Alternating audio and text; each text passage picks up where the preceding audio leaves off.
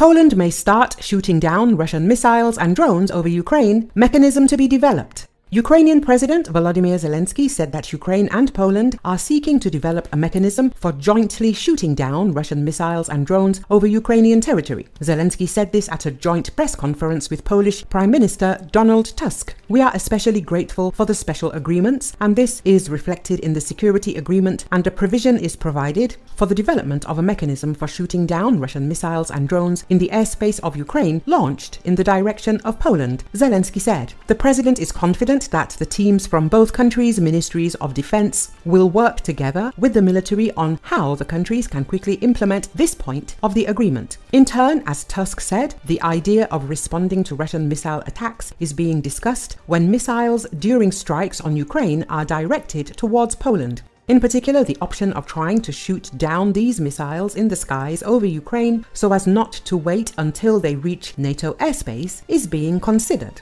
And this seems absolutely logical. Poland was the first country that started talking to Ukraine about this. We need unambiguous cooperation within NATO for this, because this kind of action still requires common NATO responsibility, Tusk emphasized, adding that this is in the interests of Poland and Ukraine, so that everything that concerns our common security, our joint actions, bears the stamp of international solidarity, in particular NATO. We are open. Logic shows that this would be much more effective, Tusk said.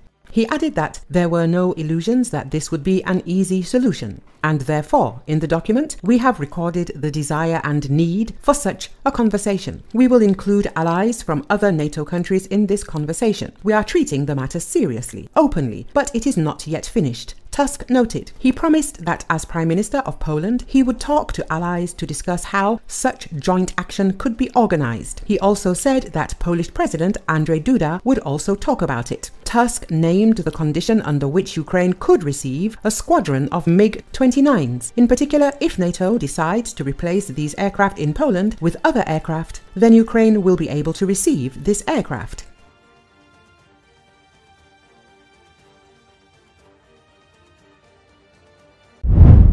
Hurricane Beryl, which originated in the Caribbean Sea, approached the coast of the United States at local time.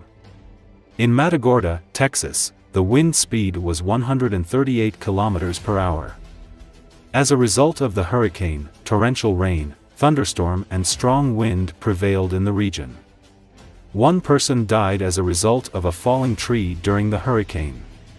More than 2 million people were left without electricity in the region. According to the information released by the National Hurricane Center, the hurricane, which caused devastating damage along the coast, is moving inland. Texas state and local officials warned it could take several days to restore power after Beryl came ashore as a Category 1 hurricane and toppled 10 transmission lines and knocked down trees that took down power lines.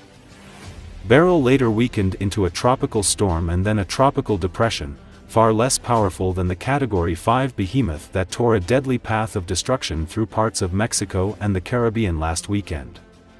But the winds and rains of the fast-moving storm were still powerful enough to knock down hundreds of trees that had already been teetering in water-saturated earth, and strand dozens of cars on flooded roadways. Despite breaking up and losing force, the front was still threatening to flood areas of eastern Texas, western Louisiana and Arkansas overnight, the Hurricane Center said. Several tornadoes were also possible in those areas, it said.